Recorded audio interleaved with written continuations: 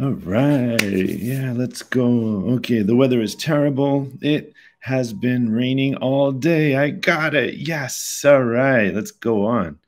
Okay, what do we got here? Your brother's friendliest girlfriend moved to Hawaii. You ask your brother. Been living in Hawaii 2 years. How long have you been living in Hawaii? 2 years. Yeah. What? No. Oh no, Bob. Oh no, Bob. Oh man, are you kidding me? Game over. What is going on here? I got to start over from the beginning. What happened?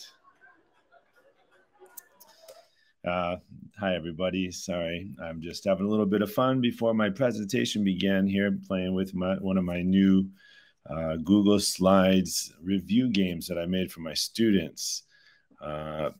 First off, let me just say thanks for coming to my presentation here. I'm going to try to keep it interesting for you.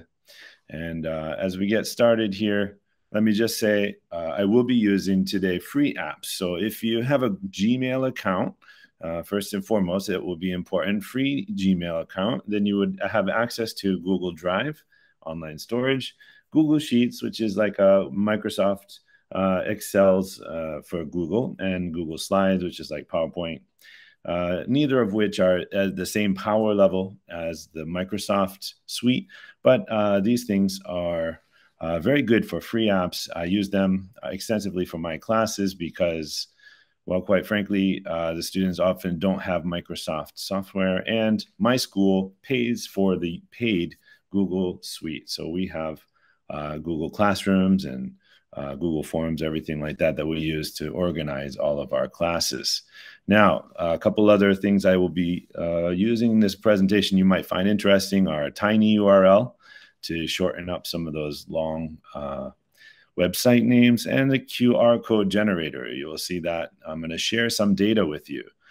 This was supposed to be a real-time kind of workshop, but it still can be. I'm only going to talk for about 20 minutes, but if you pause when I say something that you want to maybe try, you can stop this video, go ahead and, download the apps and try it for yourself.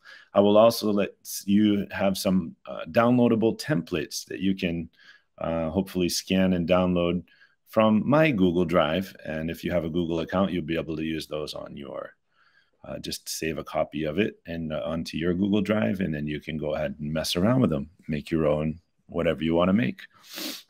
All right, so before I show you that game I was just playing, I want to start out a little bit simpler. First of all, my topic today, innovative slide creation, using file sharing with Google Suite. Well, with Google Suite, it's really good if you have school and they've got everything set up with the people with the parameters there. Then you have the Google Gmail accounts for all of your students, and it can be a very secure setting. Even without that, you can still use a lot of the functions for free with Google if you have your Google account. And I'm going to start out with the Google Sheets, okay? So as we go over here, this is similar to to Microsoft's Excel. It's a spreadsheet. Now, it doesn't look like much a spreadsheet anymore, but you can see there are the different rows still up there. They just don't have any vertical lines right now. But this can be used for group projects. This is the main page. Now, something I really want to focus on here is that I want to explain the really great benefit of using hyperlinks today. Hyperlinks is my keyword. Have you ever used hyperlinks inside of software to help you to move around smoothly? What I have here on this Sheets page is a bunch of pages. I have my main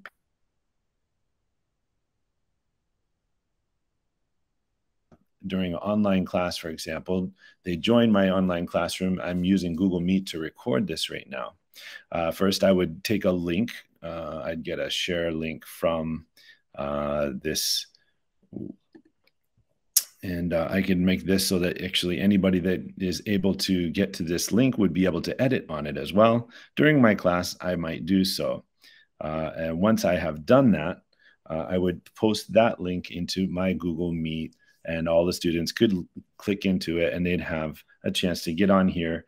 All the students in real time, I could watch them all join groups. They would all join from group 1 to group 7, whatever number of groups you need. You could adjust this. And once they have put in their data here for their groups, well, they actually have a hyperlink here for each of the groups. And what they can do then is actually, if you look at the bottom of the page here, group 1, group 2, group 3, well, instead of going to the bottom of the page to jump between the sheets, you can just go to one of these hyperlinks and they can jump right to their group 1 page. Now, whatever students were in group 1, they could figure out who's the group leader. They could have their own video chat link there, or whatever they were going to use to, maybe discuss. Instead of using breakout rooms or something like that, this would allow them to go in and out freely. And you could then, as long as they have the link available for you to check, you could go and hop in and on there at any point and check in on them as well. So make sure they're doing their work or whatever. But this is a good place for them to be organizing, putting up links to the projects they're working on. And you can put up a project here for each different group that they could be working on group projects together. So the main thing I want to say here is hyperlinks inside of my app would allow me to jump between these pages. It makes it very easy to navigate for the students. And this is going to be something that's going to be very important when I go to some of the other software. This I really felt was a great tool during online classes, the group projects organization spreadsheet page. It gives everybody somewhere to meet together online digitally, put in their information. You are able to give them assignments and everything through this if you put up links for those here. But I'm not going to go for very long. I only have 20 minutes, so I really want to move on. If you're interested in this spreadsheet, actually, I have a deadlines page in here as well. I would put in the group project is due by this day, and they could come and check when the deadlines were and all that stuff. And right here, there's a QR code. This is the QR code for this template. If you want to stop your video, get your phone, you can get that link, and it is open to anybody to download. So you're welcome to go ahead and take a copy of my group projects spreadsheet, and that will be the first thing. I got some presents for you all day today. All right, so I hope you're gonna be able to enjoy that. Now let us continue on to the next step here. So the main thing I wanted to show you here today was Bob's Adventure. Now, what I had done is I was using presenter mode, so it looked just like I was playing the game. What I use, this is just like a PowerPoint, except it's made in the Google app version. And there's little bits of animation and stuff. If you were to start this from the beginning, we'll use the presenter view. That way I can do it in a separate window here. I'm going to hide my presenter part here. You might have seen Bob run by here. Sorry. Let's go back to the beginning here. So this is Bob's Adventure Review. I have some simple animations in there. Again, this is not as detailed as PowerPoint, but it can choose the correct answers or Bob will die. You know, I teach high school students, mostly boys, and go on. I have a go on button because I want to explain to you a few things. First of all, for this, if I was going to make this as an assignment, I want to make it as easy for the students to use as possible on as many devices as possible. And if I don't put buttons to go to the next slide, their tendency to use the right arrow or the swipe on their smartphones, what I'd like them to do, if at all possible, is not to swipe at all. I want them just to be able to tap on buttons to be able to proceed throughout the game. It just it helps to avoid cheating. Otherwise, you could just try to swipe through and get to the end. You know what I mean? Anyways, so that's what's basically written here. And you'll notice that the game format I've made is that if you get a wrong answer, you lose a heart. Now, to use a regular slides or PowerPoint and be able to take away a heart, seems like something from programming, but it's actually just a little clever gimmick that I have worked out, and I'm going to explain how to do that in a little bit. First of all, let's go ahead and continue to the next page. Save me, Bob says. We hit go on to continue. The adventure begins. One day, Bob left home to go to work. He didn't get far before he ran into a question. Uh-oh, what's this? And we look here, and it says, well, the practice question, the little dog jumped high in the air and caught the frisbee in its mouth. Which word are we looking for here? Click one. These are all hyperlinks to a different slide. I'm going to say skillful caught just to get it wrong, to see what happens to poor Bob here. Oh, sorry, Bob. He got struck by lightning, and he would lose a heart here, and these hearts that are up in the top corner would then slowly, you'd lose one at a time. We're going to go on. In this screen, it will send us back that we can try again. Now, if I were to do the wrong answer again, it would actually be in a little bit of an infinite loop until I get it right. So let's say the dog jumped high in the air and skillfully caught the frisbee in its mouth. Boom, we got the right answer. So that would jump to the slide that would have the correct answer page. I'm going to show you how to make this all today. This is basically the main thing I wanted to show you. Did this take a lot of time to prepare? It did, but I have about 6 classes with 40 students in each class as a review material for the Murphys, Cambridge English worksheets. I'd have given them some pretty hard ones, so I picked up some questions from those and put them into this format. You can, of course, download the template and make your own versions if you like. So once we have figured out how to do this, we're going to go on.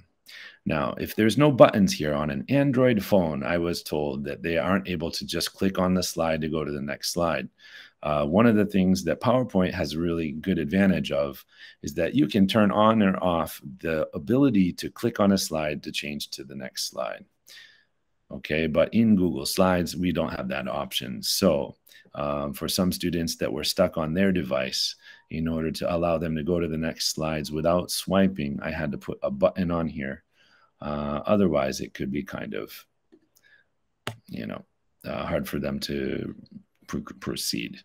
Anyway, Bob's checking to go across the street. And here we go. We've gotten to the part where it's raining. Okay, we got a question. The weather is terrible. By the way, the unit 12.1, that's from the Murphys book, just so students can have reference to where they are getting quizzed from. The weather's terrible. Let's just say something is raining all day. It's going to be wrong. Oh, no.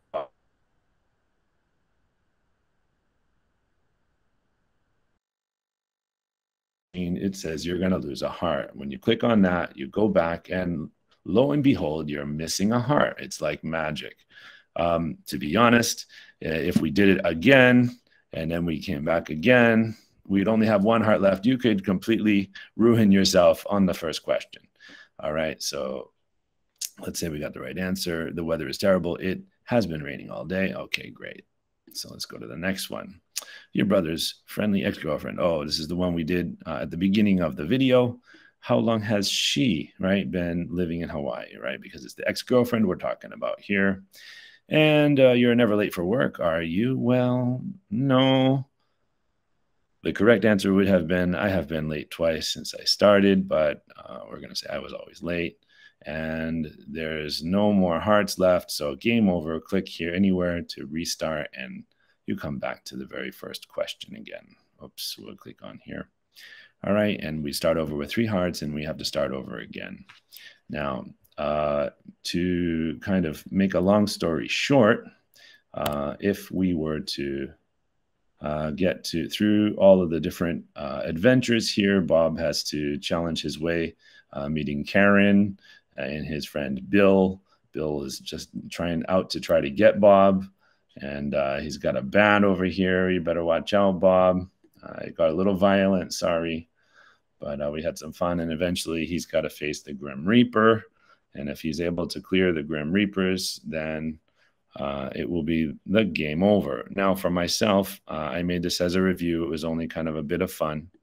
But if the students were to be able to complete this, they would get to this final screen. They got the last question correct.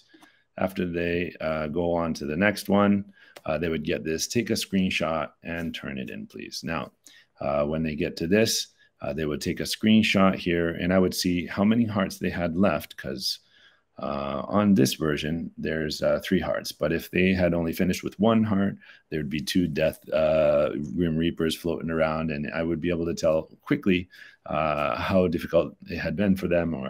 But I also asked in the feedback how many times they had to actually go through it before they could finish. Now, if you click on this again, the information disappears. The beauty of that being, when I stop playing my game here, and of course, the students could look through the PowerPoint or the slides and find all the right answers before they play. But in order to get to that slide, and now, of course, it's only hidden here by sliding this white screen down. But in Google Slides, you can share an item like this slideshow with your students, but you can limit them so that they are only viewers.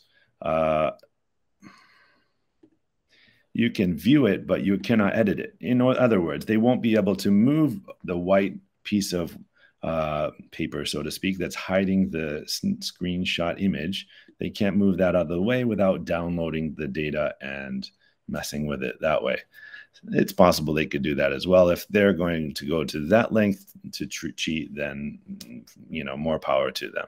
But for the most part, when I did this and I had all the students try hard until they could figure out how to finish this, they got to that screen, they took a screenshot, or they got their phone out and took a picture of that. And it worked really great.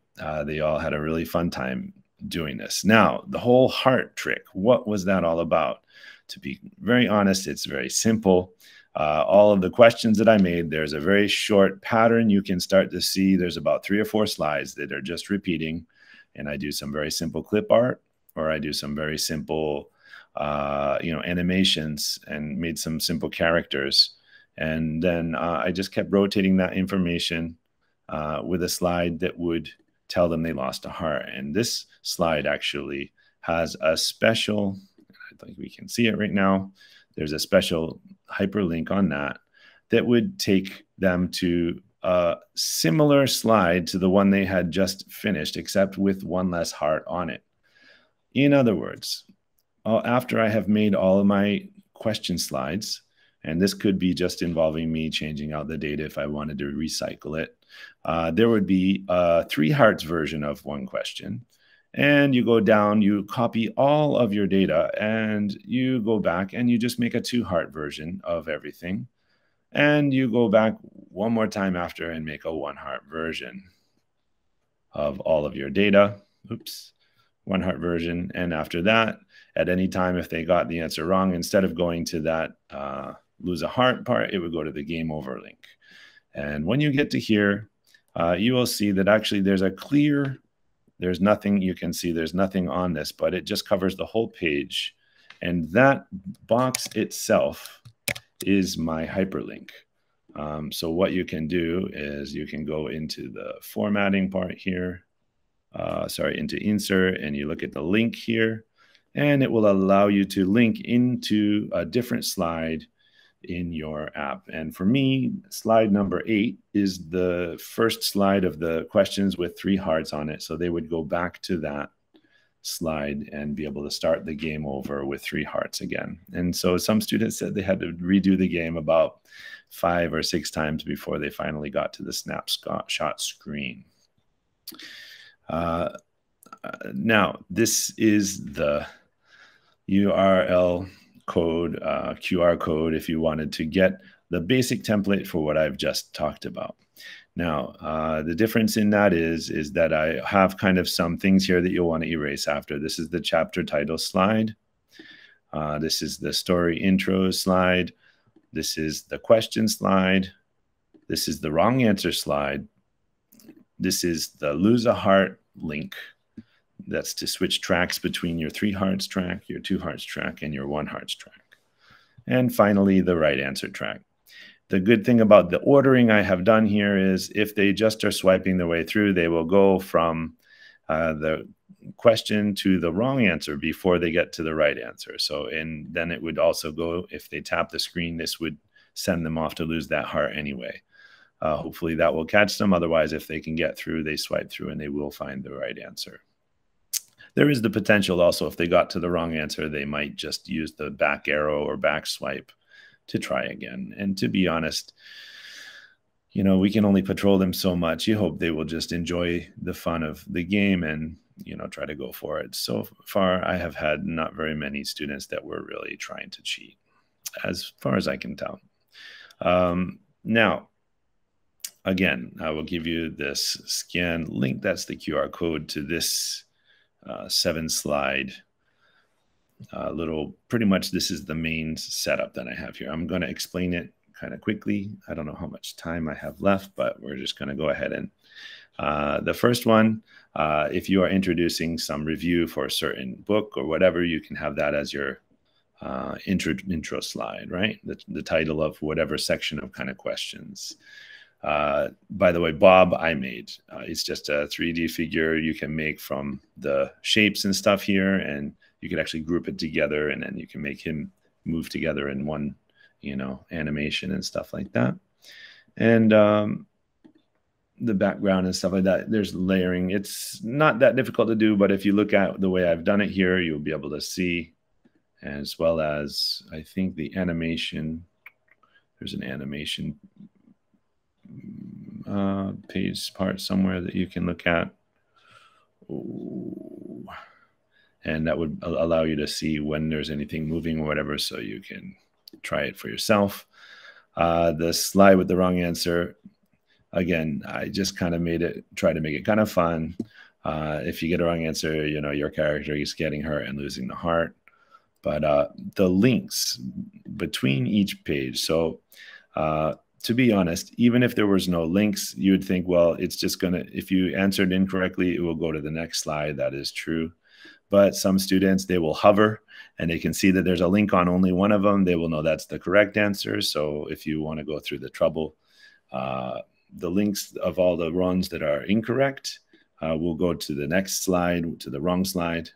You can see that those three there have a link to going to the next slide. But this one here has a link.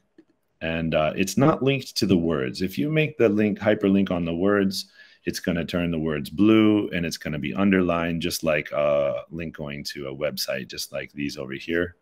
So instead of that, that would mean they need to click right on the words, whoops, or else it's not going to work very well. So you want to make a shape like this, and then you can make that whole shape into your hyperlink.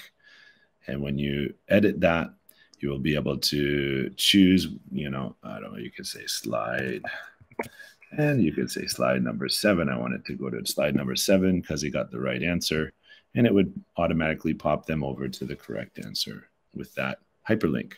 That's the beauty of having hyperlinks inside of your slides presentations. It opens a variety of possibilities.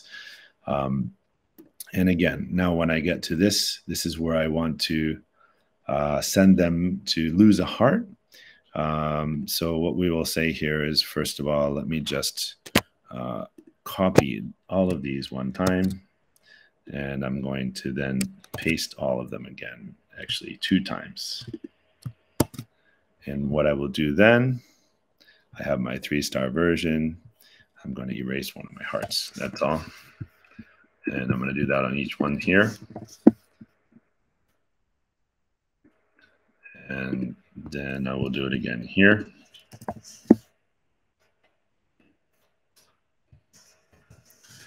Oh, and I think this is going to be the 1 heart version at this point. So you would have to set it up in whatever way you do it, that you can either copy and paste your hearts on there. It doesn't matter, but at the end of the day, this is how you would set it up. Okay, so the first wrong answer here, now I would click on this. I'm going to erase my link for a second and make a new link for you. I would go into insert link here, and then I will search for, I want it to link to the 2-heart version of the question. So that will be slide number 9. Okay, just click on that. Now my link is all set. And then I'm going to go down again to this next version. And if they got it wrong again at this point, make a new link for you so you can see it. I'm going to go back to insert and a link into my object. It's a clear. First of all, this object has no fill, right? If I did a fill here, you know, my whole screen would be orange. But instead of that, I have a transparent box that covers the whole screen. That way, when they tap it, it's automatically going to click onto that link. And yeah, okay, let's go ahead then and put on that link. That link is going to go to slide 14 this time.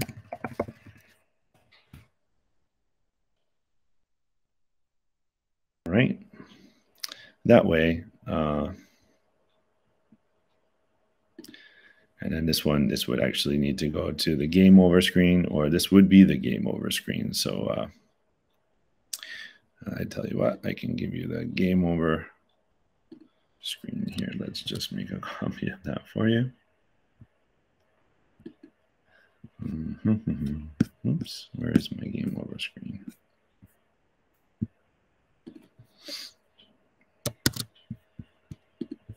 And that would replace this one. Okay, so that would be your, I'm not going to link that to the other. Okay. And so then if they got it wrong here, then they would go to the next page, which would be game over. And then from here, this game over one, you would want to send it back. You'd want to put a link in to go back to your first question slide again with 3 hearts again that they can start over. So we'll say slide 3. Okay. So then if we were to do that, okay.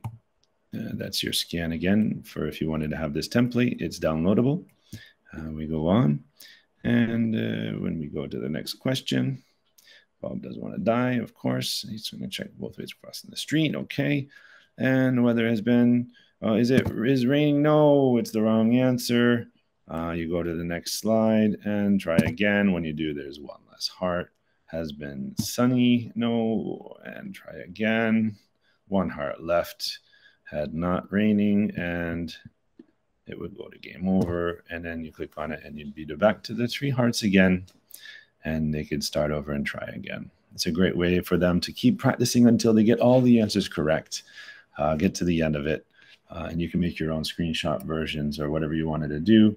I had an animation that made it once they had gotten to the correct slide with their screenshot slide, it would be showing. And the next time they click, then the white plain screen would come up. So that way it would hide the screenshot screen so they can't just scroll through the slideshow and take a photo of that right from the beginning, and it would be game over without doing any studying. So that was one of my precautions to keep them from cheating and just taking a snapshot of the final screen. It would encourage them to use the presentation mode, which is the format that we want them to use to enjoy this game. I may be out of time, but in case they allow me to run a little bit over, I want to just show you something, a little bit of, would you like a little encore? The encore would be, if you were going to do this on PowerPoint, the cool thing that you could do if you used a PowerPoint is that there is this little button in the transition part of a PowerPoint, and on mouse click. Now you could remove that or you can keep it on. For this slide, it's my opening slide. I need to click to get to my actual presentation. But if I click here for that one, I've actually unclicked it. So if I click, oh, it does work. I must not have removed it yet. So if I click on anywhere else on the screen, I want it to not go to the next slide. So I can remove that from that. And after that, then these slides should not move unless I push the button. All right, we're going to try that again. I can click on the screen here. When I click on the screen here, it's not working. But if I say, let's see, I'm in trouble in a hole, call for help. Let's try to make your way underground. Okay, and we're going to wiggle out of the tunnel here, look for others trying to escape. Let's see where the light is coming from. No, it's not going to free donuts. Oh, yeah, this is the end of the thing. But this would go back a slide, run somewhere, run for the hills, run to the river. You can see different possibilities doing a choose your own adventure style as well. These are all different things you can do. This is PowerPoint again. It looks a little flash, but it's very similar. You could do the same kind of things. I did a whole different presentation on doing choose your own adventures a while back. If you're interested in this one, all right, come on, twist my arm. Okay, here you go. This is the scan for that one. Yeah, no, it's okay. Thank you. Thank you. Yeah, you can have the template for the PowerPoint choose your own adventure slides. It's okay. Thank you very much. I'm sorry that it was kind of a quick run through. If you have any questions about it, just go back, listen to it again. Hopefully you'll be able to figure it out. If not, come and talk to me at Alchemy during the live event for ACIE. I'm really looking forward to meeting everybody there. It's my first time at the Asian Conference for Innovation in Education. Thanks so much for the invitation from the people that are running that. So thank you so much, and I hope you enjoyed. Thank you. Really, it's okay. Thank you. It's okay. Yeah, no, thank you. Okay. Thanks so much for your time here, and I hope you enjoyed my presentation.